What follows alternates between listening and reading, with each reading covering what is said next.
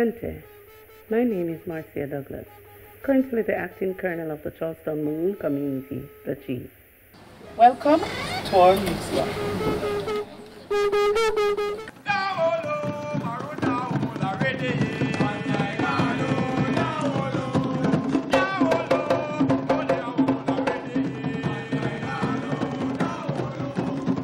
So the role of Nanny of the Maroon in freedom for the Maroon is that she provide, or she make herself into the diligent leader that one would have been looking for. One with spirituality, one with the zeal of moving on, and one with the zeal to protect. And so what she did was to ensure that her people had been served the right way, in which she ensures that they were no longer in slavery. So what she did was to undermine the British on the plantation with the help of her two sisters, Mishibo Kwashi and Shanti Rose.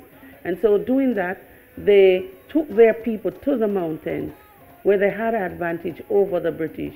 The British had to import dogs or bloodhounds from Cuba to hunt them down.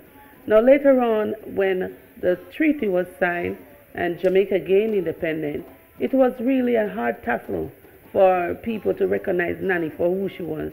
Thanks to recent Colonel Harris of Moortown, who had made that one of his deepest dream and one of his aim, one of the most sustainable things that he was going to work on, so that Nanny could have been today the national heroine of Jamaica.